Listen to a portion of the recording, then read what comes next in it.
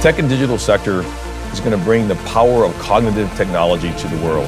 That means the ability to shift from a reactive to a proactive world to create new experiences. I'm Joseph Bradley, father, digital humanist, and the sector head for tech and digital. When we think about our ability to innovate, invention plus execution, at the foundation of that is this simple notion that real-time information is simply too late. It's about being predictive. It's about being proactive. It's about understanding and projecting what is going to happen so that we can create new experiences and new value. This is what we mean by being cognitive. Tonomus is the world's truly first company focused on delivering cognitive services and solutions. When I say cognitive, if you think about smart cities are great, but they were focused on really understanding the current environment, understanding what is happening in real time. And when you do that, and they're generating all this information, they're actually only using less than 1% of that data.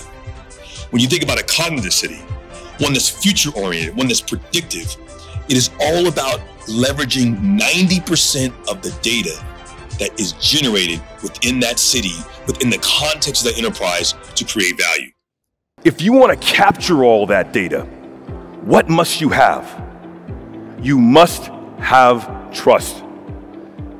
For you see, if our enterprises, if our customers, if our citizens don't trust us, we can't capture the data.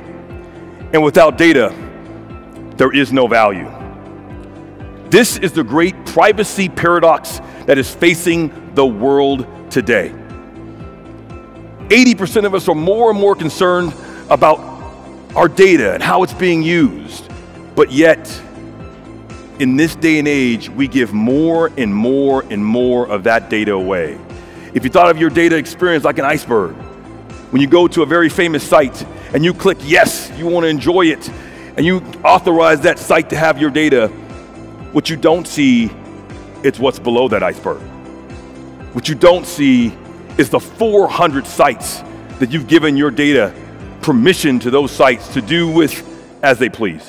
You know, at the end of the day, for me, it's really about kids. Maybe as you get older, you start thinking about, you know, how when you leave this planet, you leave this earth, what is your legacy about, right? And to me, it's the youth of the world, right? It's experiencing, watching them grow, being able to impact their views in the world, and making sure that you're going to leave this world a much better place than it was found. So my personal motivation, I work with a lot of children's groups. I spend a lot of time coaching and mentoring young men and women around the world globally. And that's, to me, is what makes me, you know, get up each and every day. NEOM is not for me. I'm not at NEOM to build a better environment for me. You know, NEOM is about building a better environment for the next generation. We have fallen short of our dream and vision around digitization. We've fallen short of that, but no more. We have the ability to take what is physical and turn it into what is digital.